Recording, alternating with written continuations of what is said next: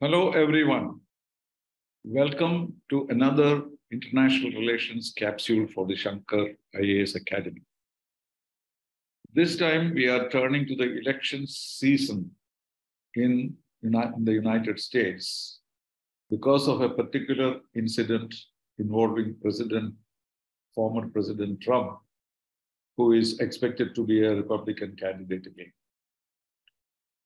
The election system in the United States is very much involved with the legal system also. Of course, legal system comes in all elections, but in the United States, sometimes that takes precedence over election results. We know the cases where the Supreme Court decided who the president would be. So the election and the involvement of law in the election scene is baffling for many countries because such a system does not exist in many countries. So there will be many twists and turns in cases which affect the election results.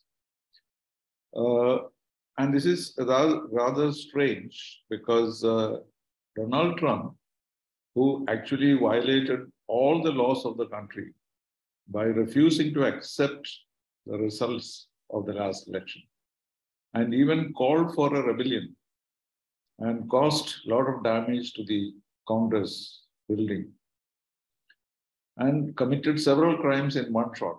He's still a leading presidential candidate for the Republican Party.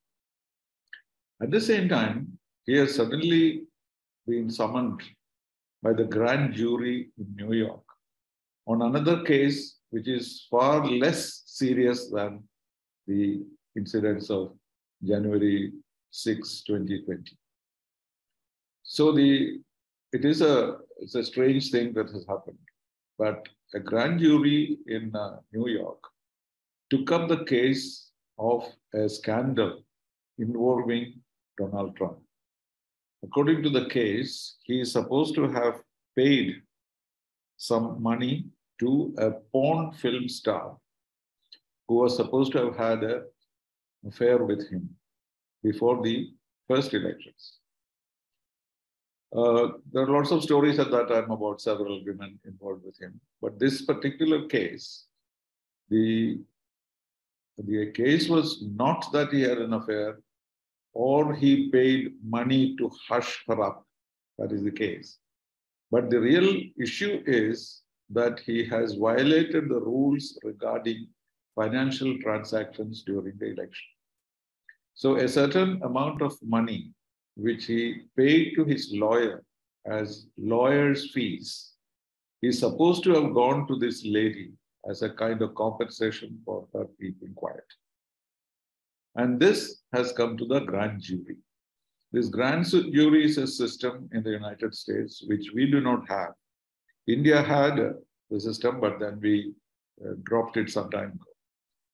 In the United States, most states except two, which are Pennsylvania and Connecticut, major issues of cases of this kind will go to the court only after a grand jury examination of the matter.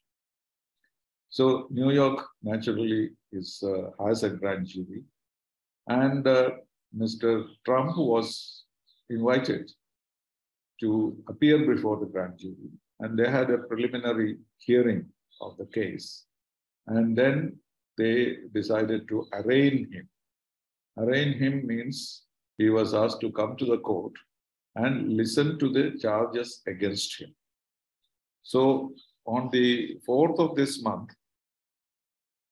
former President Trump came from his Florida home to New York to appear before the grand jury, which indicted him and arraigned him in the sense that he was told the case against him and then decided to try him later in the year.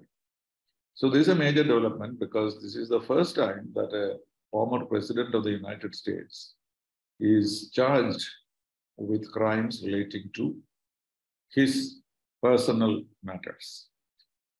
So there was about 34 charges made against him on the April 4th. relating to various aspects of what is called felony. That means misconduct in matters relating to accounting. So on the one hand, someone who brought the country to the brink of a civil war, that case is not come up. But what has come up is a much less serious case, and that too involving some kind of an accounting procedure. Of course, Donald Trump has denied all the charges, and he is ready to appear before the court. And this has been fixed for later in the year, but he has also requested for a postponement. So his tactic seems to be to postpone the trial till the elections, or at least till his nomination is fixed. So he went back to Florida after a few minutes in the court. The court just told him what the cases were, and then he was told to appear again in the court, which shows that there is a case for conviction. But the interesting thing is that even if he is convinced and even if he is jailed, that will not affect his ability or eligibility to contest the elections. So the situation is such that the first time a president has been indicted and charged, and he is appearing for trials later in the year, he is the top contender from the Republican Party for the presidency. And he has even a chance to win. This is the irony of the situation at the moment. We do not know what will happen, whether the Republicans will choose somebody else or whether he himself will be the candidate, whether he will win. All these are open questions. But the interesting thing is the law, which seems to operate in a rather strange manner in the United States. Republicans and Donald Trump had a fair chance of winning the midterm elections at the end of last year. In fact, it was expected that the Republicans might capture both the Senate and the Congress. But in actual fact, President Biden did better than expected. He lost the Congress to the Republicans, but he was able to retain the Senate. So this particular result of the midterm election showed that Donald Trump and the Republicans do not have a walkover in the next elections. The chances are more or less the same for both, but the opinion polls show that even after the even after the arraignment of the former president, his ranking within the polls is higher than that of his other contenders. But it is rather very early time to talk about that, because the Republican Party has not held its primaries. And even though Donald Trump is considered to be a candidate, it will take some time before this is settled.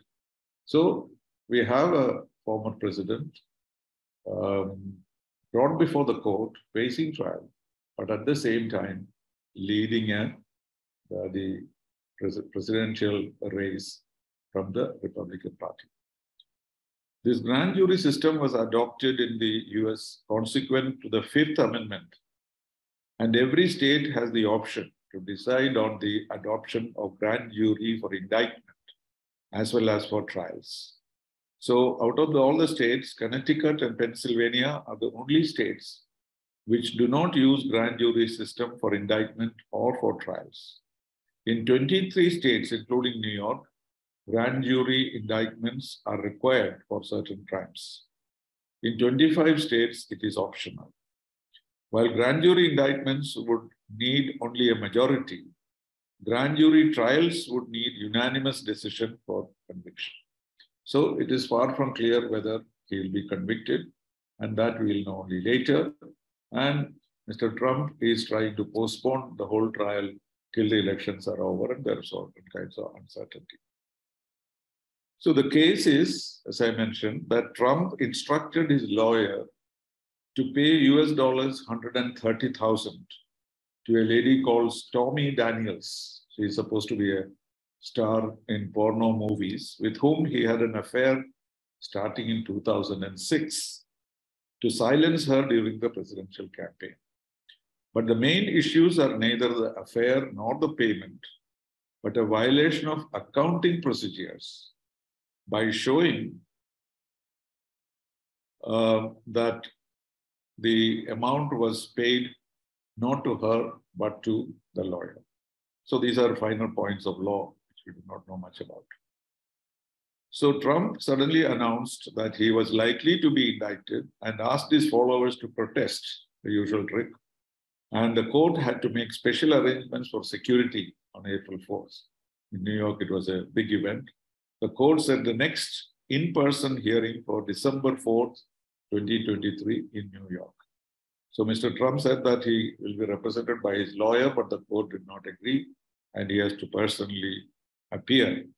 But Trump's lawyers are trying to postpone the hearing till the elections are over in 2024.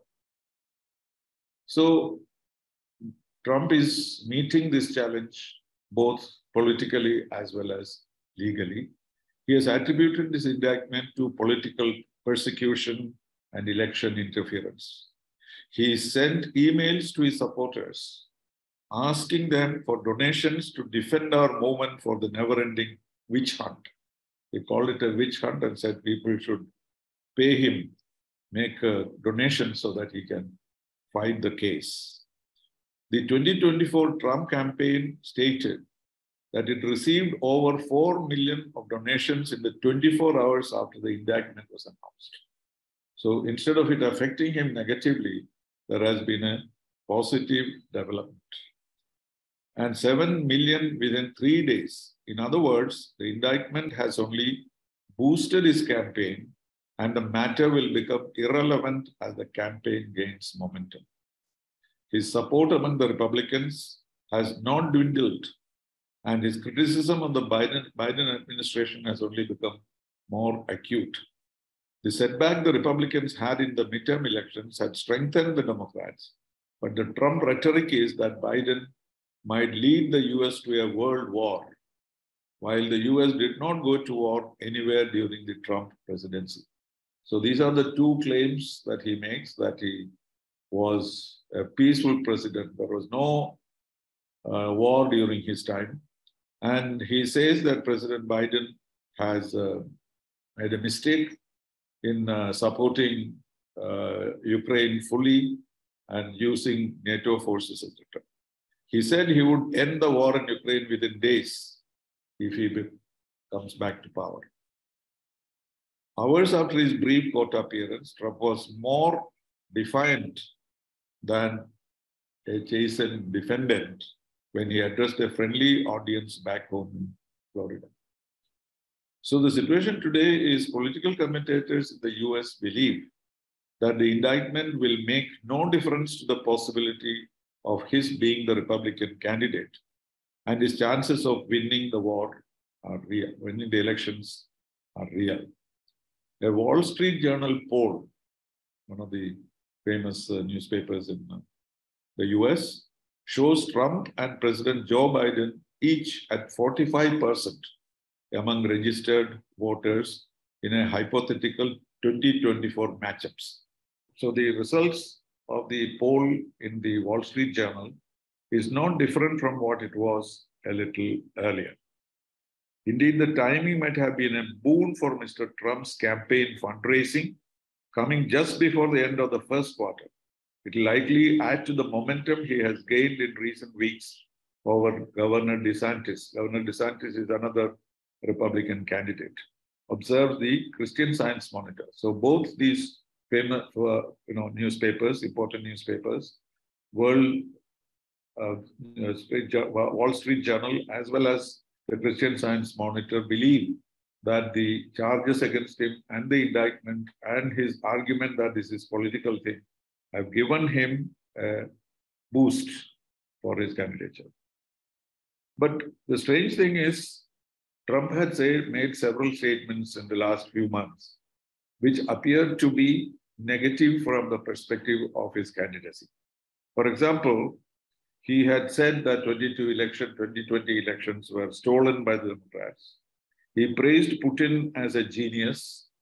He claimed that he is an overwhelming favorite for the Republican nomination. And all these have not destroyed his credibility. And he is the least predictable of politicians. But as of now, though he is in legal trouble, it is clear that he expects to run and become president again. So this is the consequence of the legal battle which is waging in New York.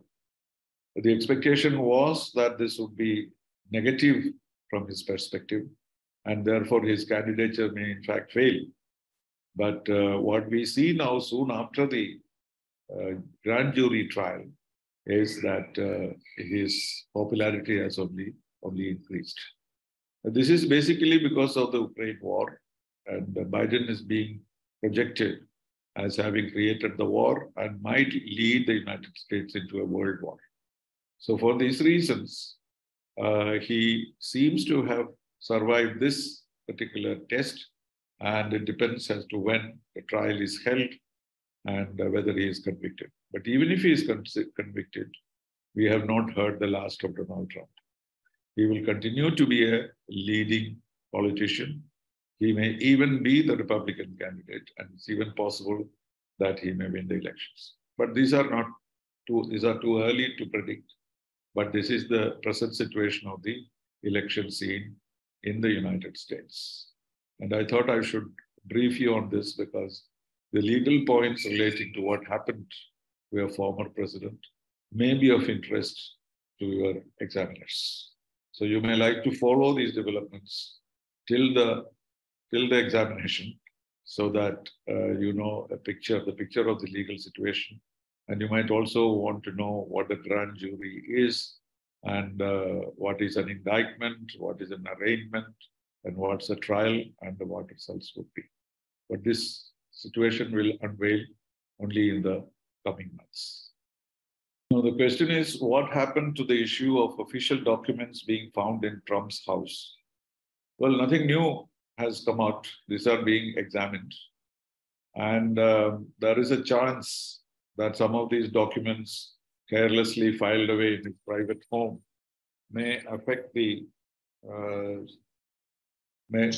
lead to some charges against him. But these are still under examination, but there is certainly an amount of suspicion that some of these documents may not be favorable to him, and that may cause another crisis in the future. But we do not have details at the moment. Thank you.